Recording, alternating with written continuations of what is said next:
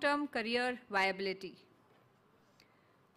The session will be chaired by Professor Hemlata Bagla, who is Vice Chancellor, HSNC University, Mumbai. She is a distinguished scholar and a trailblazing educationist and an internationally recognized authority in nuclear and radiochemistry. Dr. Bagla has earned a place in the prestigious 75 Women in Chemistry list by Royal Society of Chemistry, representing sole scientist in India in 15-member team at International Atomic Energy Agencies for coordinated research projects on medical devices. She, of course, is a recognized authority in nuclear and radiochemistry and has guided numerous students also. I would request Dr. Suresh Ukrande, who is Principal, Somaiya Engineering College, to please welcome her. Yeah. Please, sir. Yeah.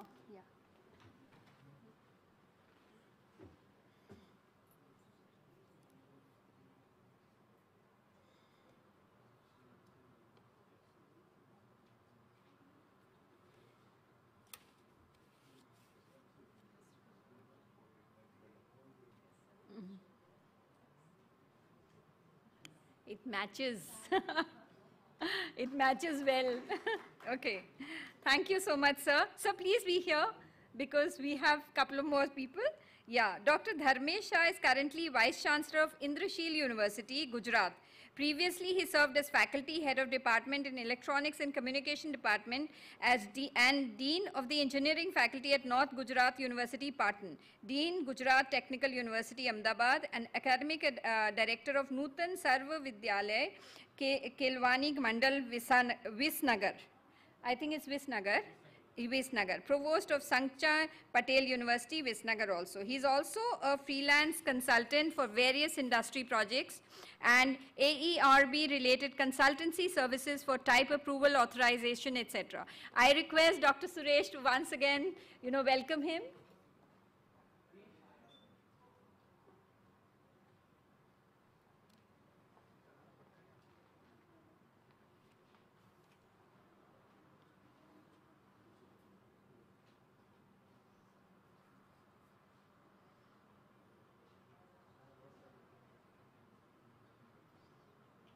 Thank you so much, sir. Our next speaker is Dr. Harpreet Kaur, who is currently the Vice Chancellor, National Law University, Jodhpur. She was also the former officiating Vice Chancellor, Registrar, and Professor at National Law University, Delhi. She has previously been Professor and Dean at the Institute for Integrated Learning and Management, Graduate School of Management, Greater Noida. She has developed and taught interdisciplinary courses on law for managers from different streams of management education, including international business laws and legal aspects of retail and banking businesses, besides co-authoring number of textbooks. Thank you for being here. I request Dr. Suresh to welcome her on stage.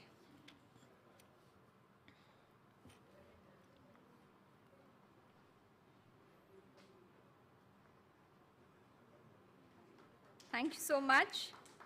We also have with us Shri Ajit Gulabchand, who is Chairman and Managing Director of HCC, one of India's leading construction companies, founded by industrialist Seth Walchand Hirachand in 1926. At the helm of affairs in HCC since 1983, Mr. Gulabchand's path-breaking management initiatives have grown HCC into a modern and vibrant infrastructure player, with a vast business portfolio and a knowledge asset and an expertise of more than 3,000 professionally qualified people. Mr. Gulabchand serves as Chairman of the Board of Governors at the National Institute of Construction Management and Research, NICMAR, and as Chairman of Walchand College of Engineering, Sangli. He is the founding member of the World Economic Forum's Disaster Research Network and a member of the National Council for Confederation of Indian Industry, CII. I would request Dr. Suresh to welcome him on stage. Yeah.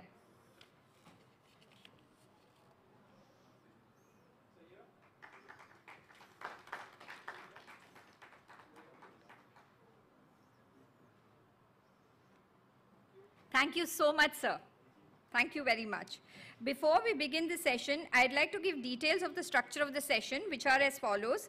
We will have opening remarks by the chairperson, followed by each speaker who will speak on their respective themes, and then an open house discussion and question answer session, and then the concluding remarks by the chairperson. I would like to welcome Dr. Bagla to come here and begin the session. Thank you so much.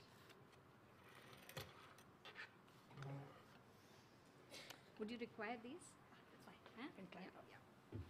Yeah. Good afternoon, dignitaries on and off the days. How the day turns out, you never know. In the morning when shawl was being offered to Pankajji, I admired it. And I wanted from where it was bought from so that we can also order, and I got one. I could have wished something more today morning.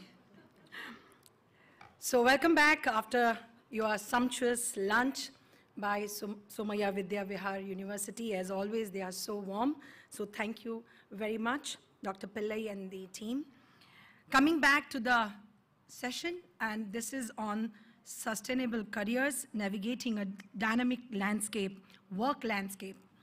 As Vice Chancellor, as the leaders, education leaders, we are expected to think about what are the sustainable careers, but more than that, how in future we need to navigate a work landscape for our students, our learners too.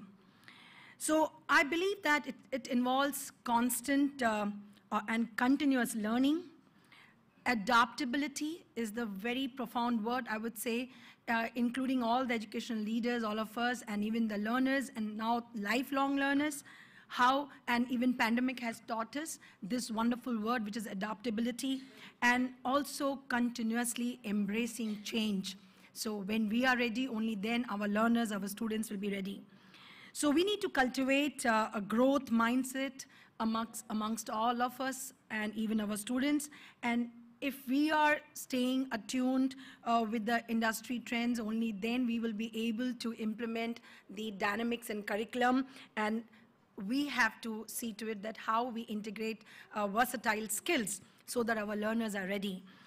I need to add much more, but without wasting much time, it's also about integrating with AI, how we need to explore the intersection of artificial intelligence, future work culture, which is crucial, but we would hear from our three dynamic speakers. We have Shri Ajit Gulabchandji, the first person who will start speaking, Chairman and Managing Director of one of the India's leading Hindustan construction company. And then we move on to the second speaker, Dr. Dharmesha, Vice Chancellor, Indrashil University, Gujarat. And finally, we would hear from the dynamic lady, Professor Dr. Harpreet Kaur, Vice Chancellor, National Law University, Jodhpur. So over to them. I shall take my seat, and I would request Shri Ajit Gulabchandji to take forward the proceedings of this session.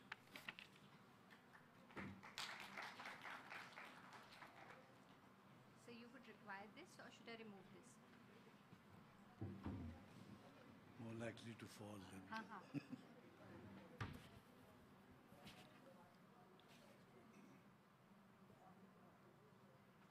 Good afternoon, friends.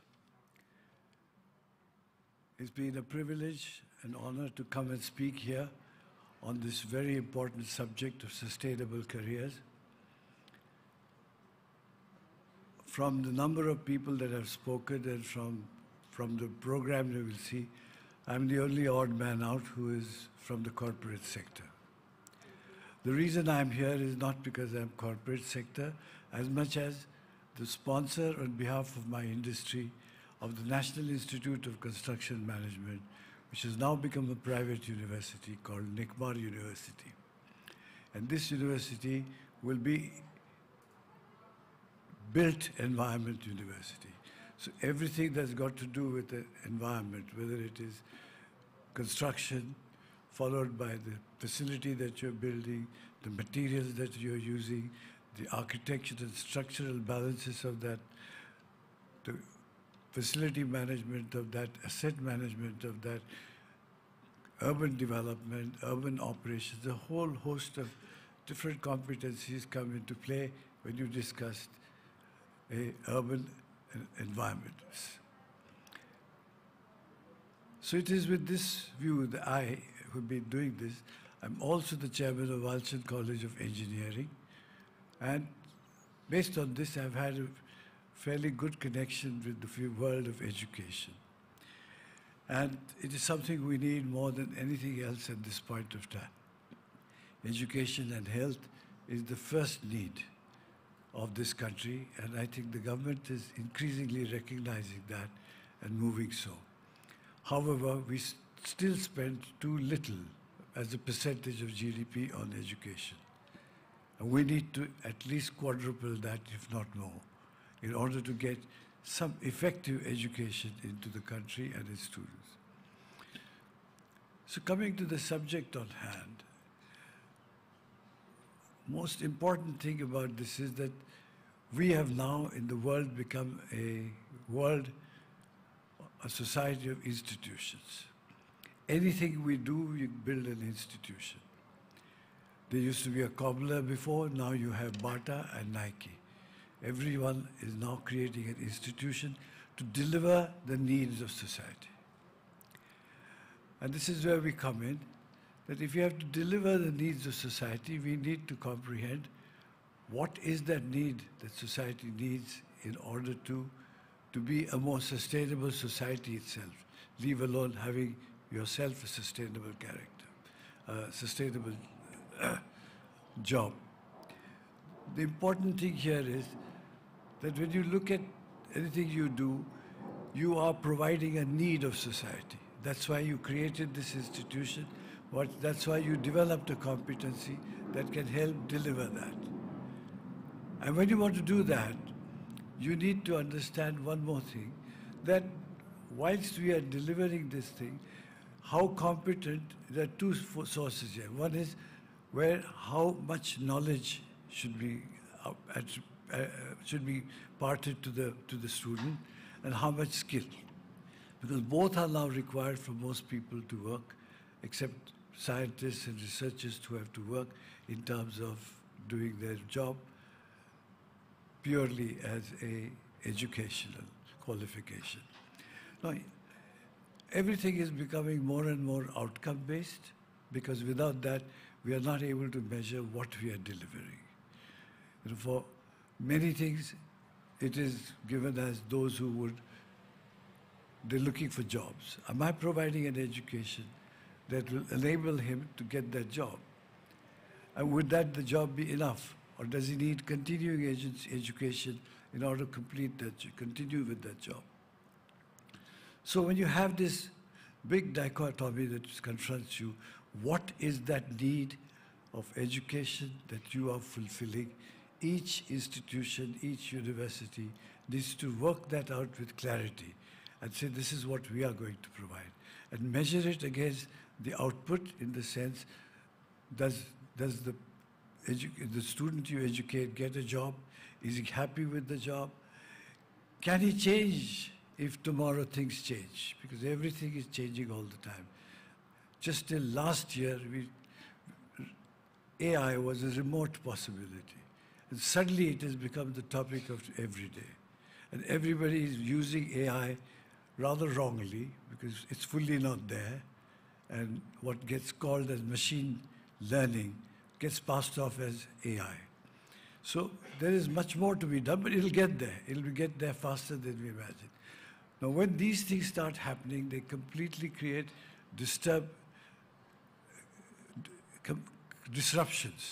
in society, in the way we work, in what we do, what are the immediate requirements of businesses, of governments, of policing agencies, of hospitals, a whole variety of needs which society has. How would these new technologies that come up will be able to deliver what the society needs? This is a very important aspect. And I have to build my institution around it. So in order to be able to build that institution, we really need to study what precisely is required. It's not as simple as you think. We need to think very hard, debate very hard.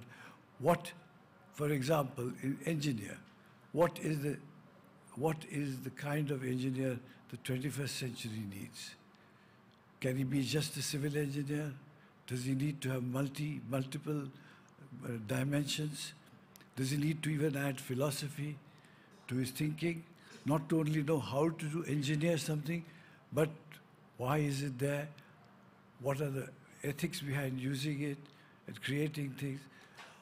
These are new ideas which allow us to bring into the field of education. Though most of the science education is not liberal arts, but the education quality has to have what liberal arts says. Liberal because it teaches you the fundamentals of knowledge, and art because it's a practice. So with these two features, you have to apply to every scientific education as well. Is this how we are going to train them? Then how do we say that when society needs trade, how will you retrain yourself? So without fundamental education, without understanding the fundamentals of knowledge, it is not possible to create that change overnight. And when you create that change, you have to practice it regularly to be able to make it happen to you, so that you can continue to have your job, continue to have your, I use the word job for anybody being an entrepreneur as well. These are the days that everybody wants to be a startup. From a country who made patents only to deliver papers at conferences. Not one man do I know who has become rich on his patent. This is what is there. Everywhere people make patents so they can make money out of it. We don't. So we need to learn to understand how we are going to use this knowledge that we get created. When we create a patent, we create a certain new stream of knowledge, a new process. How do we use it for society so that it will be sold everywhere and you will also be able to make money? Here again, it's important to teach our children that it is important to have profit, without which none of these things will become sustainable. It's really, profit is at the end a cost to the person who delivers it. He has to make the profit to defray his cost of in business, to defray the cost of obsolescence, whatever happens, to replenish it, to finance growth. So it's not whether profit, but how much profit is necessary to keep this cycle going and making the business sustainable. And that same principle applies to the knowledge of the individual you're teaching. How do I upgrade myself from time to time to keep up with the changes that are happening in the competencies that I am good at? At the same time, what if suddenly there's no competency? It did happen. The only example that very quickly comes to mind is you will see in front of us how we had long-playing records, gramophones. And from there, we migrated through tapes and discs and to suddenly completely disc-free, simple pen drive that delivers to you music. Now, these are things that change. Then what happens to the industry that came before it? It dies. So keeping cope with what is happening in your field, anticipating some of the things, and even if you don't anticipate, when a new thing comes upon the stage, to quickly acquire that knowledge, to move and use it to your competencies. It's a very important educational requirement that you must teach the children. Therefore, when somebody says that you must teach them work-life balance, please believe me, there is no such thing as work-life balance. This is not a problem, this is a reality. So those who have to work, they have to work continuously hard to remain where they are, leave alone conquering new places and creating new disruptive technologies, new disruptive methods of doing things. So I have a feeling that your sustainable careers can only come from continuous education, continuously re-educating yourself, continuously looking at the various changes that are taking place, looking at what you call, what has not happened, what has changed. Something has changed. And that change we should be able to notice, and taking cue from that, rearm yourself to deliver that. We are not as lucky as our forefathers who did the same kind of agriculture for decades and even centuries. Now it changes everything. The word is now coined as precision agriculture. It's a whole new ball game as to how do you implement precision agriculture. So without education, without the technical knowledge, without the ability to continuously absorb new things, you will not be able to cope with this enormous change that is coming upon us faster than ever before. So I think our education systems need to be improved to teach people what they need to absorb and what it takes for them to deliver what they are doing well for society, without which they will not satisfy the need of society and will be thrown out of the market. Because it all begins with the needs of society. And that's why when it started becoming bigger, one cobbler could not cope with anything more than a few villages. You needed serious manufacturing companies and distribution companies and shops to deliver that shoe now to the rest of society. So we need to understand this change, and as we come along, there will be some people who will go out of a job. How do we sustain them? How do we retrain them fast enough? Does the education system have any laid out parameters of how do I retrain somebody who knew something else altogether? And now that has gone out. And now what do we do? Well, the Indian farmer did that. When artificial indigo came, sugarcane, indigo production in India came to a standstill. All lands in the northern plains were almost vacant and waste. Till somebody came up with the idea that why don't we plant sugarcane there? Though not the most fertile soil for sugarcane, it quickly replaced indigo in order to give the farmer. So farmer had to make this basic difference. Sir? So Ajit, in sir, this context, you'll have 1 minute to answer. yeah. So in this context, what I would like to say is that we are going to sit in a continuously changing world. It's going to be fast changing. It's going to be a disruptive changing world. Preparing our students to continuously change and absorb the way to change is a very important aspect of creating a sustainable career. Thank you very much.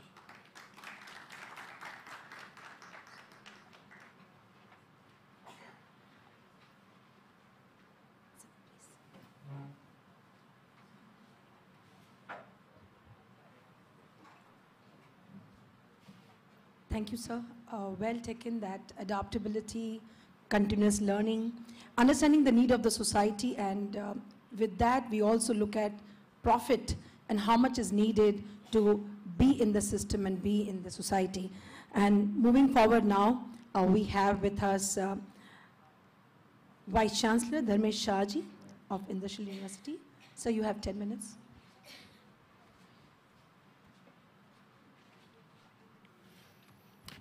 Good afternoon, all. I think thing is very clear. Today, if somebody talks about sustainability, then sustainability of a career is also important. And what all things we need to do as an academician, so that the young minds, which we are sending them to the industry or society, they actually become a sustainable, their career becomes a sustainable. See, we need to understand, I think earlier speaker rightly said that today we are living in a VUCA world. It's completely volatile, uncertain, complex and ambiguous. We know how academics were going on before Corona, and immediately after, at the time of Corona, how we changed from a classroom mechanism to the online mechanism. And probably if this would have been forced to us as an academician, we may have never agreed. The online class to possible nahi hai, sir. Right? But the change, so when the environment changes, we also have to see how quickly we or our students can get adapted. So we also have to continuously think on that side when we define a curriculum. And with the NEP 2020, probably this openness is given to us. There is a debate, why, but at least if we give an opportunity to them, there is a possibility that they'll be able to sustain in the market when they go out. And when it comes to the students' output, we always think about a placement. But why only placement? We need job creators as well. So instead of only having job seekers, we also have to think differently that why don't we create job givers? And if the content is been built up around that, individual, even if they go for a job, they become an entrepreneurs. So we need entrepreneurs as well as intrapreneurs in the organization. Because today, we have to see that every individual is doing multiple tasks. Even as an academician also, we know that apart from an academic responsibility, we do a lot of other administrative responsibility also. So same thing when it goes to the industry environment today, industry is not having that luxury of having a good bench strength. So in order to reduce the bench strength, they want people to do more or a multitasking kind of a people so that it becomes easier for them to employ on the role. So probably what we need to look at is that we need to train our students, and firstly probably the faculty also, that they are open to flexible work hours. Because today with the hybrid kind of an environment that we have, either at our institute level or at their organization level, there is a possibility of having a working at a place or work from home. And when it becomes a work from home, the flexible working hours are always there. So that mindset needs to be clear. I think Dr. Gulabchandani has rightly said there is nothing like a work-life balance.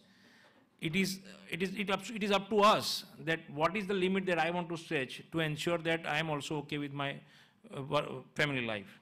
So probably that flexible working hours aspect we need to ensure by some means. Technological changes. AI is coming up, but it's not necessary that AI is going to take away the jobs.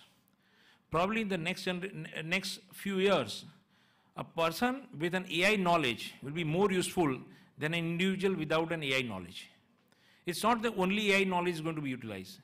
Another mindset that society has got is that AI means only the computer science. But no, that's not true. AI requires a learning principles from the different domains. Because if let us say if I want to design a building or a structure of a building, then I need a knowledge on how the structure has been designed. And then only those principles have been used, or those data has been again used to train the AI model, and then only I'll be able to design an AI model. So I need a structural background as well. Same thing when it comes to the medical imaging also, I need a data from the doctor, CT scan images or digital images, and if this data has been understood properly, then only the model can be trained, and this model can be utilized in future to diagnose the disease. So it's important today that student needs to be trained on a multi-domain rather than a single discipline. So there is nothing like a civil engineer or a mechanical. There needs to be an engineer or any graduate who has a multi-domain knowledge across the board. Again, important here is the agile mindset, because when it comes to changing from one domain to other domain, we need to ensure that by carrying out different activities in a campus, we develop an agile mindset in our students that, okay, these are the changes that they may come. Let us say if I'm working on a hybrid platform and I have a team.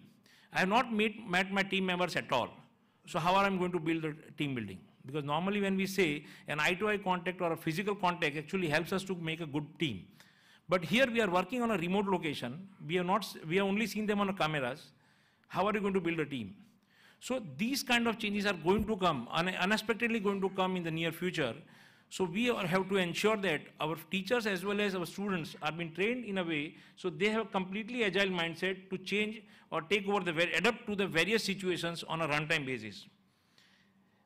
As a leader in the institute, we also have to be adaptive to the various changes, because otherwise we'll not be able to do the same thing, because it is easy to say, but as a leader, if I'm not adaptive to the changes, then I'll not be able to deliver it to my students, and same is not going to get propagated at the other end also. Today, one of the important things that I think we all agree is digital platforms. We are utilizing digital platforms and social media like anything for various activities, convey messages, video conferencing, and everything. But what about the security? So we also have to ensure that cyber security, digital platform security is being properly ensured and is being taught to the students. Even like when it comes to the ICC, recently in one of the ICC meeting, we had a similar issue, a photograph of a girl has been morphed in a campus. Right? Now the student is not aware about when they are sharing the photographs, they don't know there is a WhatsApp, there is one feature called one time. So if they are sharing some photograph, it is only one time. When they see it, and then it is gone. Second time, they will not be able to open it.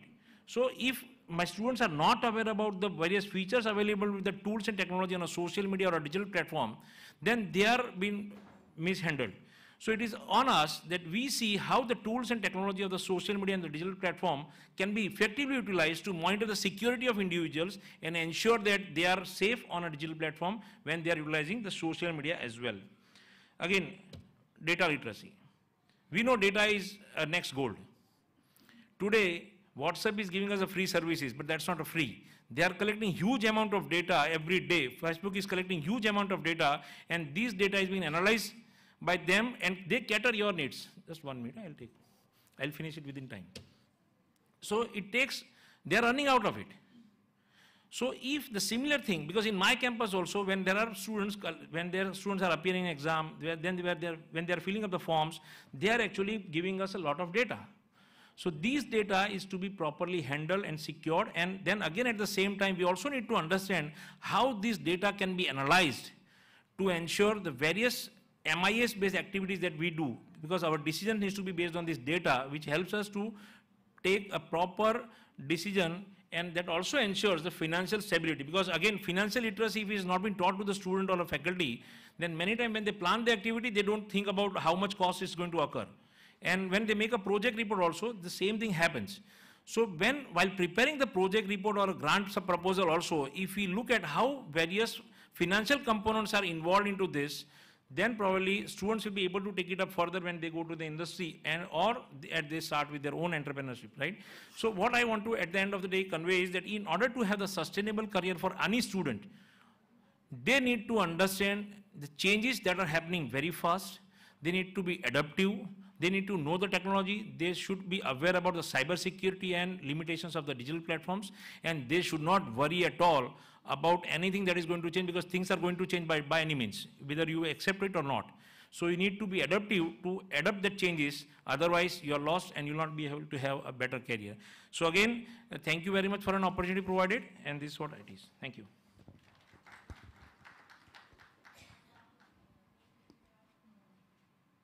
Hello. Thank you, Dr. Dharmeshji. And you rightly pointed out that multitasking, you started with that, and coming to even how NEP is so important and influences the dynamic workforce. Flexible work hours, remote work redefines the conventional work-life balance. And you also touched upon how artificial intelligence applications have to be taught in different domains, even touched upon cybersecurity. Many points you have touched, of course, and of course there'll be many questions on this. Moving forward, we have the third speaker, Professor Dr. Harpreet Kaur, Vice Chancellor, National Law University, Jodhpur. Over to you, ma'am. I have PowerPoint, so if it can be shared.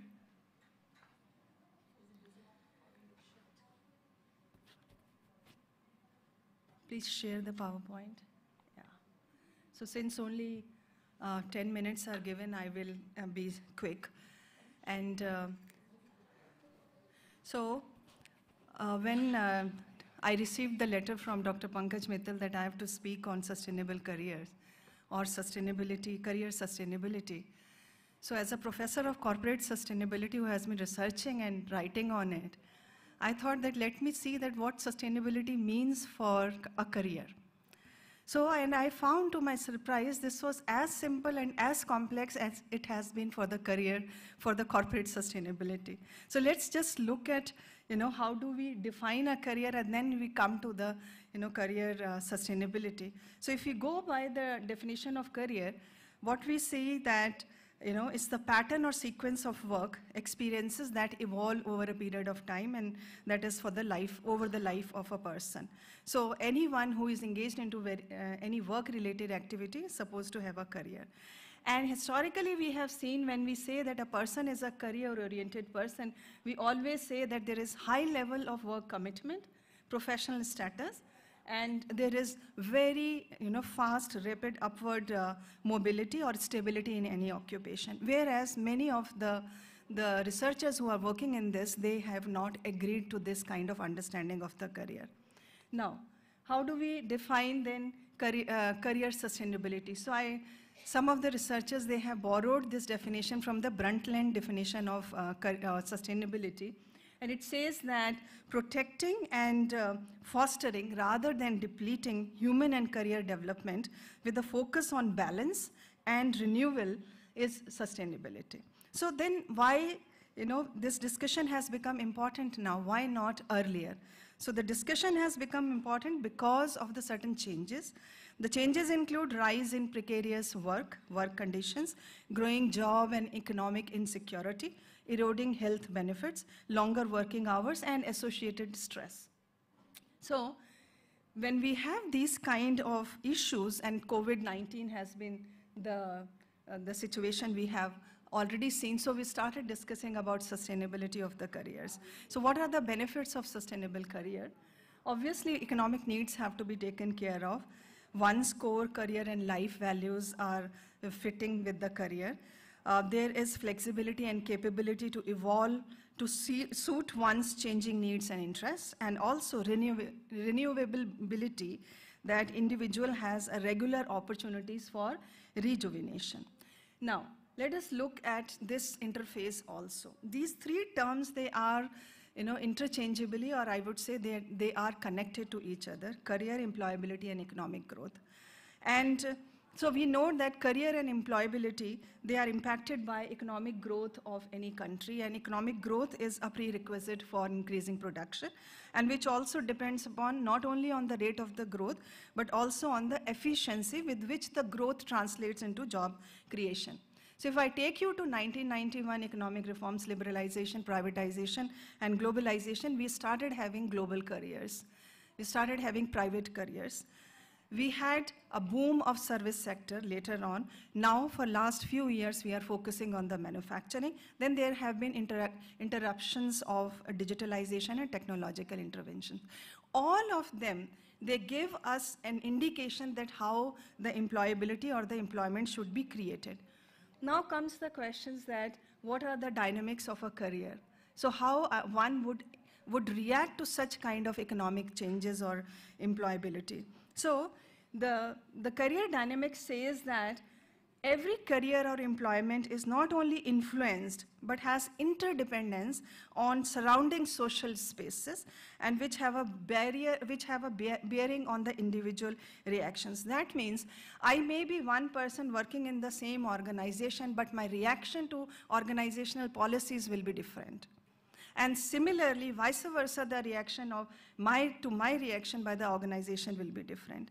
So how do we understand this point? We understand this point with this ecosystem. We need to understand that every career system has an ecosystem which has certain contexts. And these contexts are very complex contexts, because you can see that there are influences of individual, the demography, from which area the person is coming, the age factor, the personality, the attitudes. We were saying that by 2023, India will be the youngest demography, right? Now we are reaching to the stage that within 20 next years, we'll be moving towards the aged demography. So we have already started working on it? No, we have not.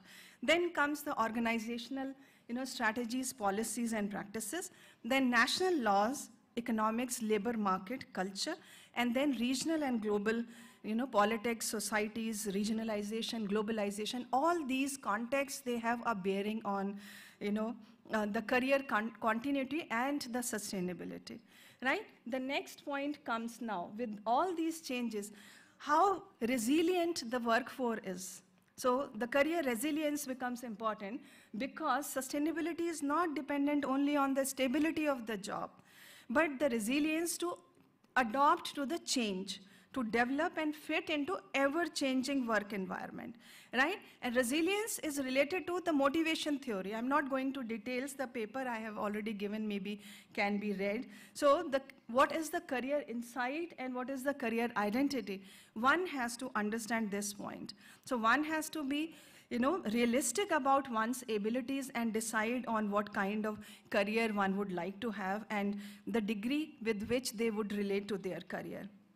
There are changing dimensions of career, and I will not go into those dimensions because many of the previous speakers, honorable previous speakers, they have already have spoken about it.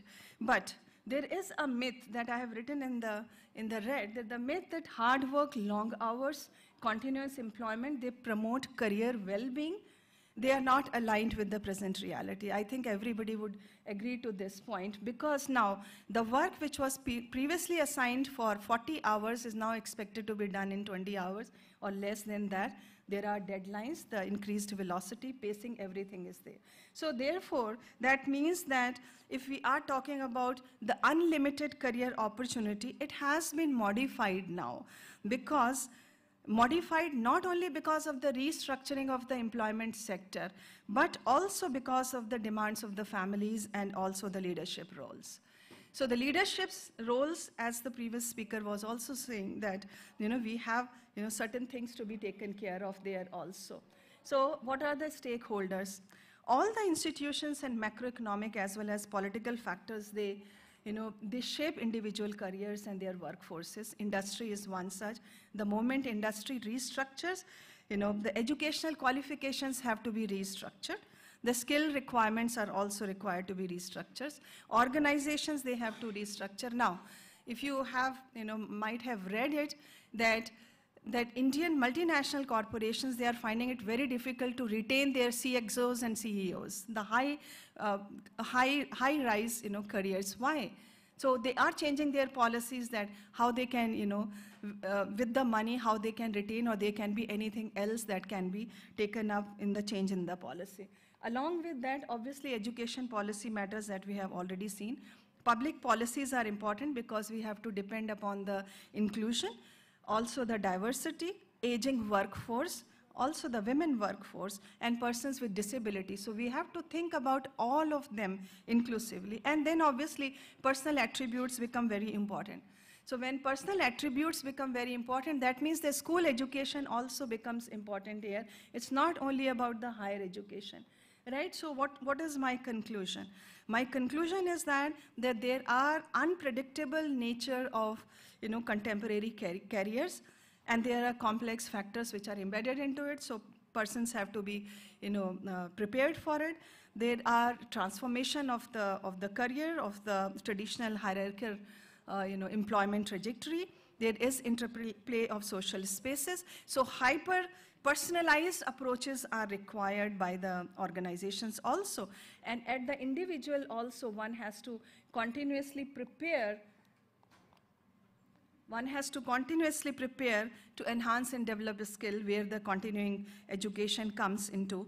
Now, India is aiming for SDG 8, which says that there has to be sustained, inclusive, sustainable economic growth, full and productive employment, and decent work for all by 2030, right? It recognizes this fact that economic growth will be inclusive only if it creates jobs and decent works, right? So a certain level of foresight is required.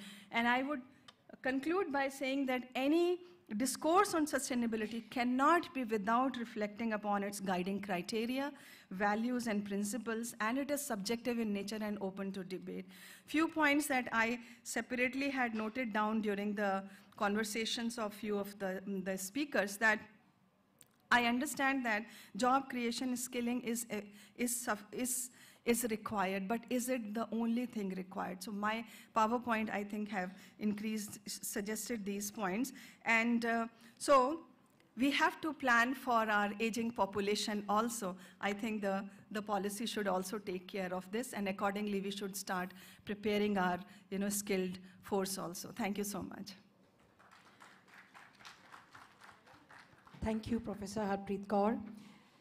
Rightly defining sustainable careers and talking about is not merely about job stability, but also it revolves around various aspects, and adaptability being one of them, continuous learning, resilience, facing the change, and also talking about motivational theory, and not forgetting inclusiveness. So thank you so much. All three speakers have put their views, and now the floor is open to discussion and question answers from the audience, please. May I request volunteers to please pass on the mic.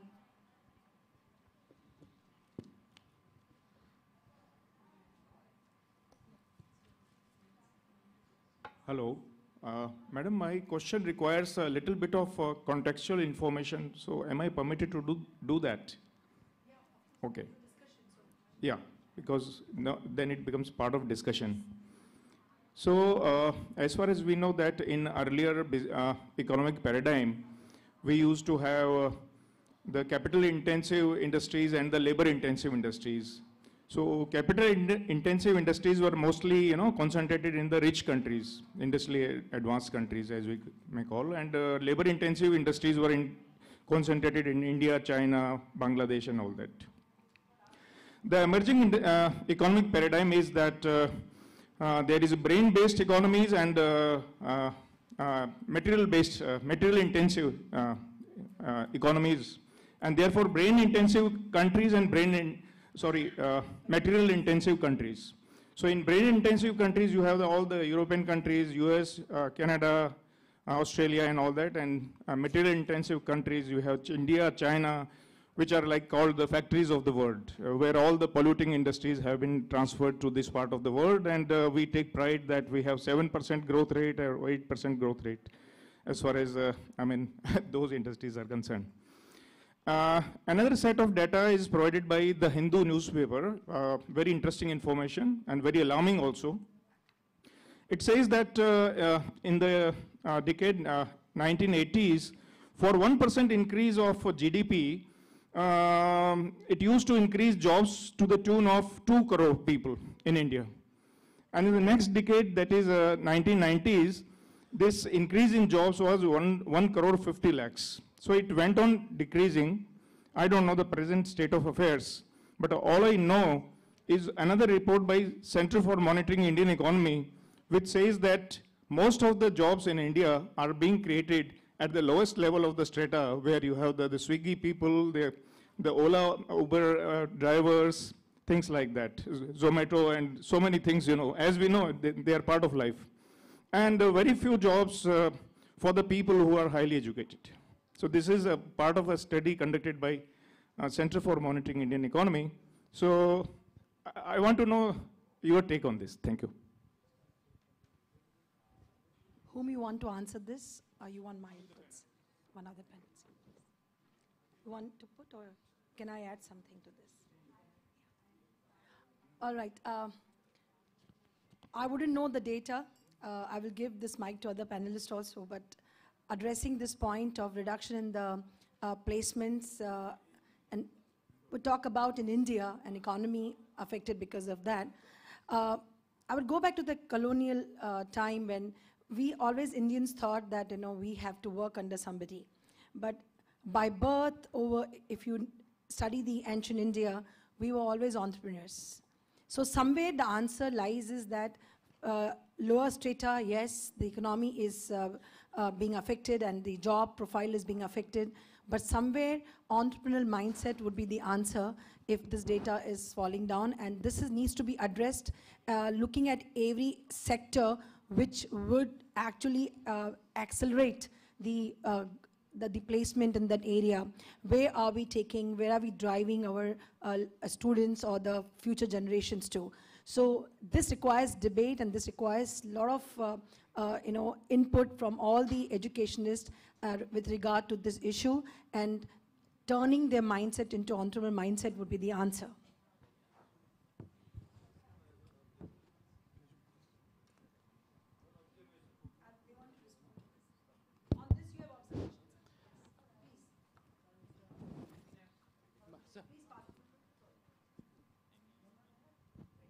In a higher education system, students are with us for 2 years or 3 years or 4 years.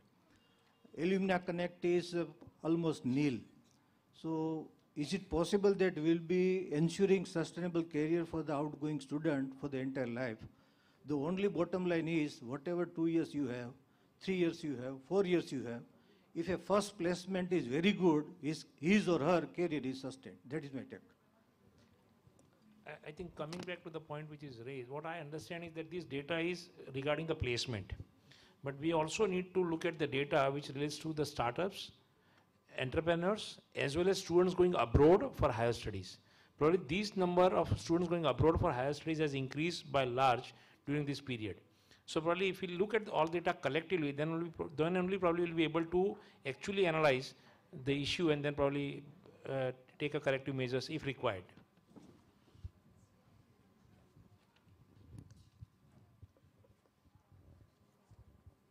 I would only like to add this point that we have only one-sided data. I would also request you to look at the population, the demography. You know, so how many people are within the working age or the age which is as per the law where they can work. What is the percentage of that population? And in respect to the jobs which are created. So if we have level-wise the population demography also, I think then it will be better for us. We'll be able to have a better analysis also that the hypothetical or the report which has been created, whether it is skewed on one side or not. And it also depends upon the type of employment or the type of economy's growth also, because if we are having disruptions of digitalization and the new fields are coming up, so there are both the sides of jobs are being created. It's only that as a member of the society, we are only able to see, okay, Swiggy is there, Zomato is there, Spotify is there, gig workers are there. And we never cared about gig workers till the time we started amending our Contract Labor Act and started having the regulations for the gig workers also. But simultaneously, the changes at the higher level also.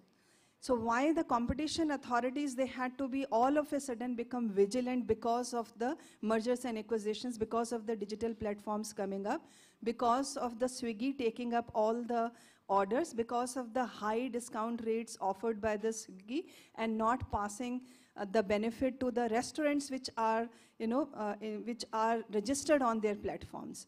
So at both the sides, the work is going on. So jobs are also created, restaurants are also being given a platform to, to offer their food services or their catering services just at a stroke of, one app only. Right, so it's not that only at one side the workforce is there, but the work for the others is also. But it's only thing is that it has such a huge impact that so much of research is going on in the commercial laws area. I'll just give you one example here. A company, when it is incorporated, it has to give what are its objectives. So if it's an airplane manufacturing company, we'll write airplane manufacturing, right? We'll also write as ancillary, we cannot write now ancillary, we can say that, okay, the byproducts or certain smaller parts of the aircrafts will also be there. But if the same company starts going into manufacturing of coffee, right? We have so many examples here, so many companies diversifying. Earlier they used to do in the same company, now they have their own subsidiary companies, new objects are given and everything is given. So you see that it doesn't come from one thing. It is a cycle in which all the stakeholders, they are involved in creating such kind of a situation. The jobs seem to be created only at one side of the road, but not on the other side of the road or not on the median of the road. So we need more research to be done into it, and then probably we'll be able to find an answer. Yeah. There are two questions here. Yeah. So. My question is that with AI-enabled jobs, we know that every maybe 10 years we'll have to relearn and have a new kind of job. A farm worker can continue to be a farm worker throughout life, and that has been the case for several hundred years. But in the last 100 years or so, we think that educated person also, once you become an engineer, you become a clerk, you can retire as a clerk or retire as an engineer, whereas that is not going to be the case. And because of that, our education length has progressively kept on increasing. And if you say that, okay, somebody is going to study for 20 years and have a 40 years career, that seems viable. But today, if you say that 20 years learning and 10 years career, and you have to again learn for 5 years, that's not going to be viable. So do you see a reduction in the total length of study before a person starts working?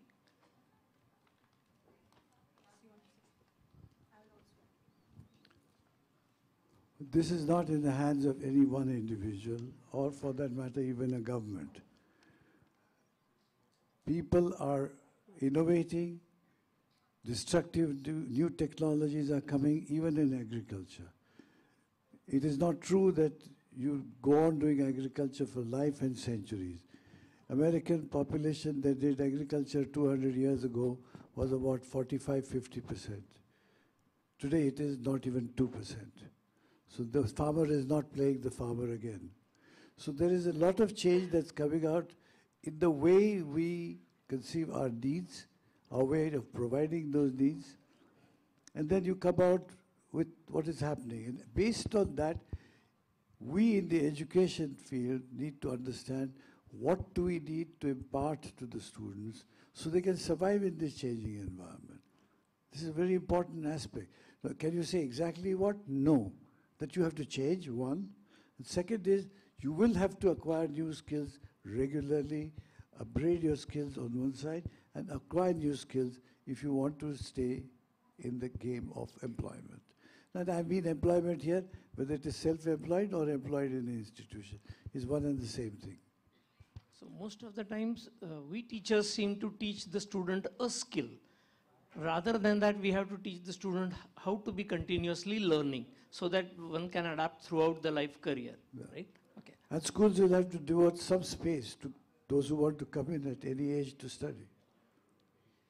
I think in the software industry also that is true, right? I think we that's started one with the industry C where it's already programming. true. Today nobody talks about C++ programming, right? So it's not only farmers. Almost in all industry, when the technology changes, people has to change. I think your car also has changed with the technology. The brighter side of it, yesterday, just an incident, we had International Year of Millets at HSNC University, and we had farmers visiting us. And there were milletpreneurs. There were farmers who were talking and who are employing 200 students ready to take interns. And their turnover is 1.5 crore monthly. 50 crores, and they've got a lot of funds from government, and they are creating now that work culture that they are asking us, please give all your students as interns. So now farmers' children have become entrepreneurs, and they have businesses across the globe. They have in Germany, and they showed the entire, in US and UK, they have almost their shops and their outlets in even airports. So this was wonderful to hear their journey. So now it is not the story is changing, and Indian story is changing. Yes, ma'am has a question. So my question is targeted to Shri Gulabchand ji because he is from the industry. So you are the one who are absorbing the students which our universities produce.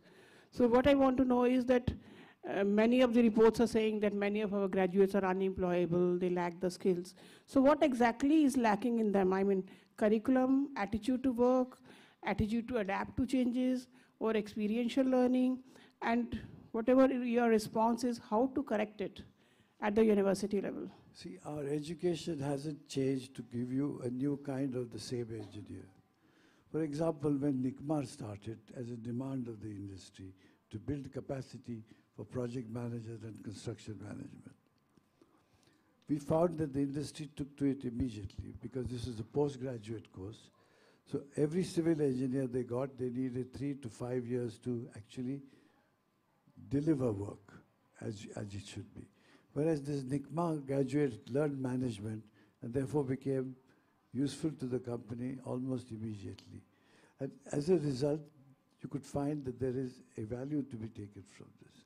So if you look at the jobs that you're looking carefully and tweak them to what is really needed, what is really missing here, and this will have to do regularly. While we do worry about many students, most of you have to worry a bit about whether AI will replace you. AI can very easily do the regular teaching work. So our teachers have to work so that they should not be replaced. No, I think that teachers will never be replaced by anyone. I have strong conviction about it because the human interface is always important, and the adaptability, we are not dependent upon any software. We are what we are because of our circumstances, because of our upbringing, because of our learning, because of our knowledge, because of our wisdom, experience, everything. So how can we be replaced? I don't agree to this point that teachers can always be. Yes, teachers have to work really hard in order to keep themselves updated and bring something, change your pedagogy style and, keep yourself updated. There is so much of information available everywhere, so I think we don't have to worry what he wants to say is that the good teachers cannot be replaced, but bad teachers can be replaced. Yeah, so we have to remain so good. this every...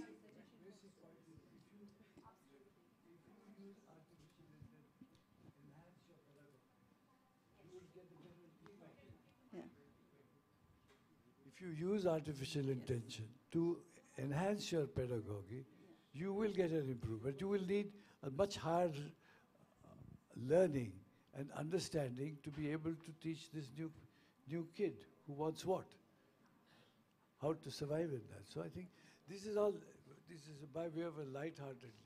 Yes, I agree to this point, but yeah. And then, like I also said the same, right? That we need a person with an AI knowledge. AI may not be replacing everything, but if you have an AI knowledge, then probably it can help to individualize the learning experiences as well. And it also depends upon the area of specialization also. What kind of course you are teaching or what is your area of specialization. That's also is important. Yes, use of AI for improving your evaluation patterns, your course curriculum, or designing of the courses, presenting it in the better form in the classroom. Those things can be there. But for example, ChatGPT, it created so much of ruckus all of a sudden. Everybody was so disturbed. But Turnitin came up with one little change in its software, and we are able to take care of that kind of copying, right? So yes. I think that's how it will work. Also, there's an importance, if you want to add to the improvement of the teaching learning system and people to learn, we must remember one thing. Dr. Somnath, the chief of ISRO, after the Chandrayaan success, was giving a series of meetings with industry, with education institutions. And he brought out one thing. He says, I want to point out one important feature. Not one of the scientists, engineer, or anybody working with ISRO is from IIT. Yes. Because when we wanted people from IIT, they were chasing money rather than they were chasing the kind of job that's required. So what you have done, Mangalan, is, Chandrayaan, has been done by people that came from Town 3, Town 2 city colleges. That is not to say that the IITian is not fit for the job, but you are chasing the money, whereas this guy was willing to work for an institution like that with pride. So we need to also improve the teaching learning method in which we teach people not only just to seek money in their job, but also to seek a certain element of contribution that they would like to make, which can in the end make them better. Very good afternoon. Yes, very good afternoon. Myself, Shiv Tripathi from Somaiya University, Rajkot. Thanks to all the panelists for wonderful contribution. When it comes to the economy and skilling, what I see that it's more of a distribution problem. Because when the technological disruptions are happening, nature of jobs are changing, then how we distribute the wealth, and for that there are new types of job roles, new skilling requirements. Now, on the one side, this is the contextual situation. On the other side, no one university is similar to another university. Every university has its own context. Some are rural, some are urban, some are in cities, some are vertical, some are horizontal, and number of. How do we map the changing requirements so that this wealth distribution can be more sustainable? I think that's one area where universities can collaborate. Madam, I think, mentioned about collective action and involving multiple stakeholders.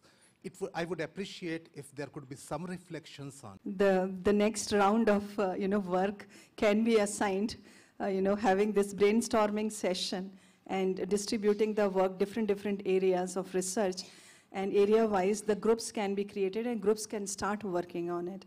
And if we have dedicated brains working on something, I'm sure that solution will be there.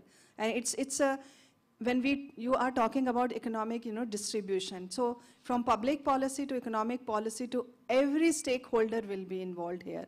And so government representation is here, university representations are here. The industry will also be involved, and definitely we can work out, some formula for it. Some suggestions, policy documentation can be prepared.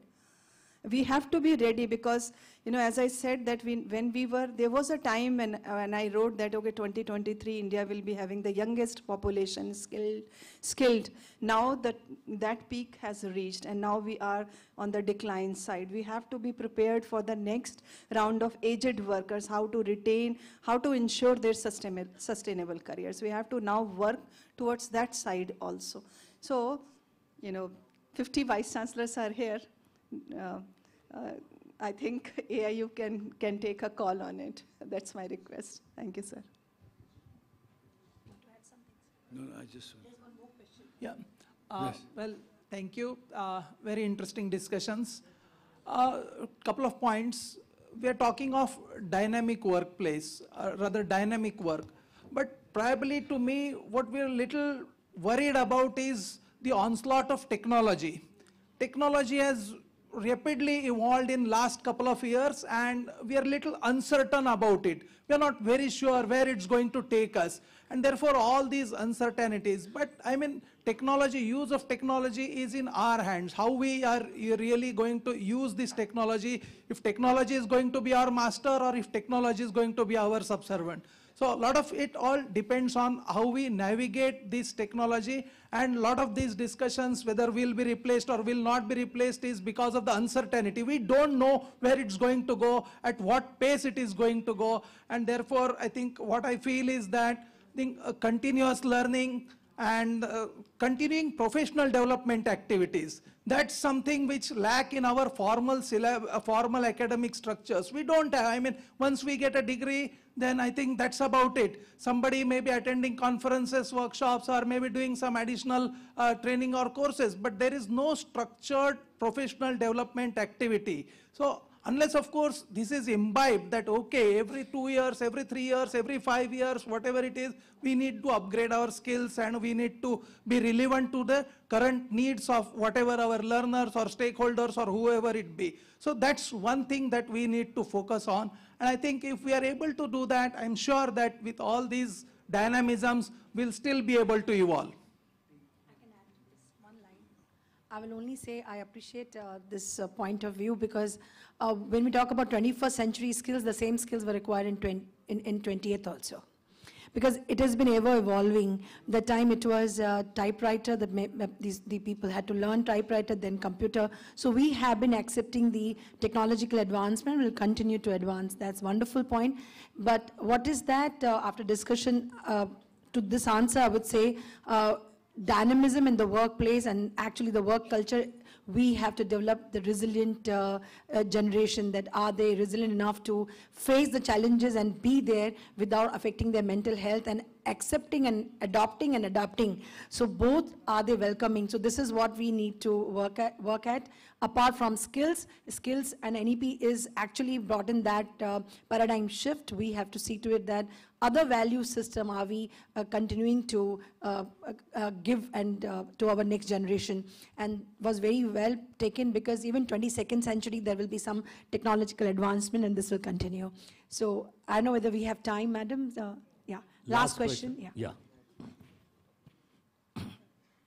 Madam, a very nice discussion. Mindset is required for sustainable development, and it should be percolated from secondary onwards, secondary education onwards. Even in our degree programs and PG programs, one has to ask, means we have to ask, that is, whether our syllabi is employment oriented, skill oriented, or entrepreneurial motivated oriented. Once the syllabus is framed, it has to be changed. Board of Studies has to be so dynamic, and industry people should involve in the Board of Studies, so that from the first year itself, the curricula has to be prepared in such a way that where the industry need and their modules, as far as our credit system is concerned, has to be incorporated. Otherwise, that sustainability only will be discussed and it is not going to be possible to practice it. This is my suggestion. Wonderful. I would add one line to this again, because HSN's University is the first cluster university in state which was governed by a private trust. And when you are first one, you do not know from where to start and how to go about, and you have to be ready with the challenges. And I was talking to Dr. Pankaj Mittalji, and I told her that I will start with this example, but I want to end with this. Quickly, we didn't know what changes to bring in curricula and how much, and you're de-affiliating from a larger umbrella, which is University of Mumbai. It was a great challenge. One thing when we talk about sustainability, sustainable careers, have we asked the next generation, what do they expect from the institutions? So I believe we were the university who created Student Advisory Board. And Student Advisory Board who was studying with us, not alumni.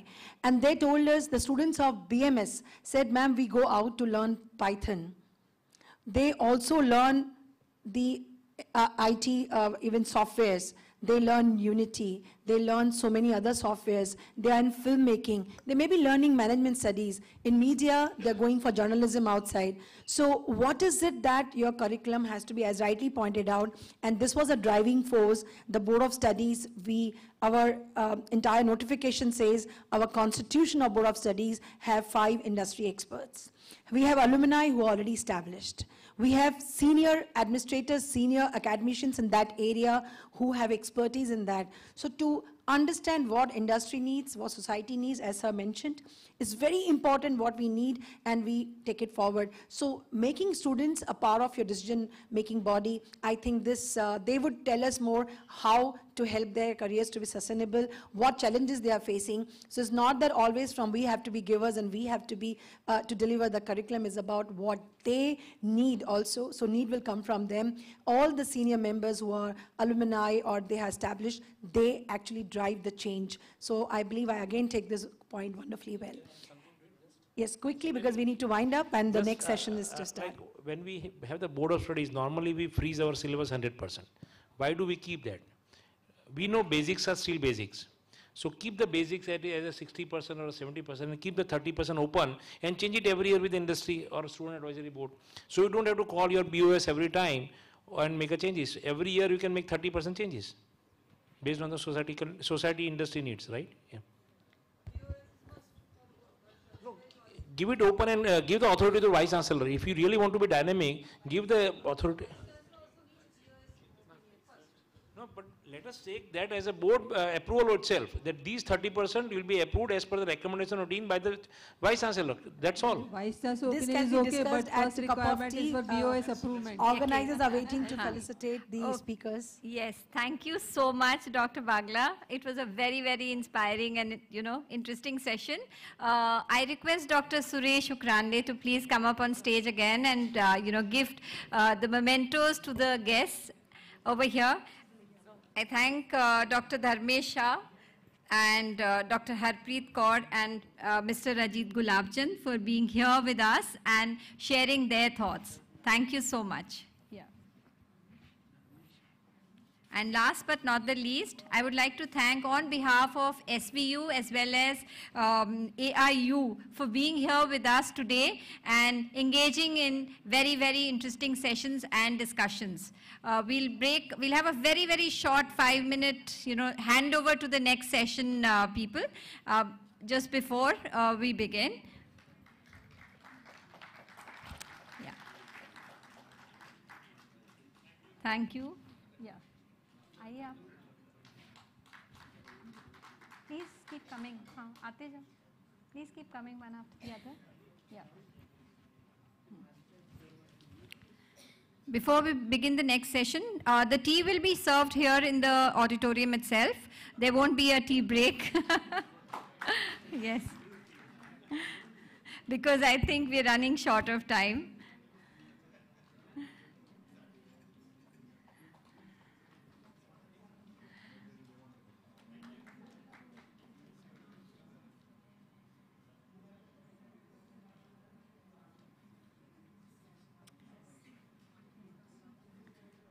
So you'd like to come?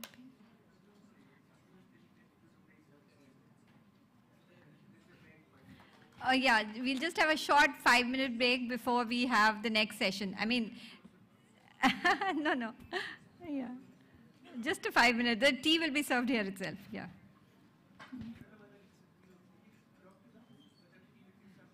I was told, let me cross check. Yeah, let me cross check then. Yeah.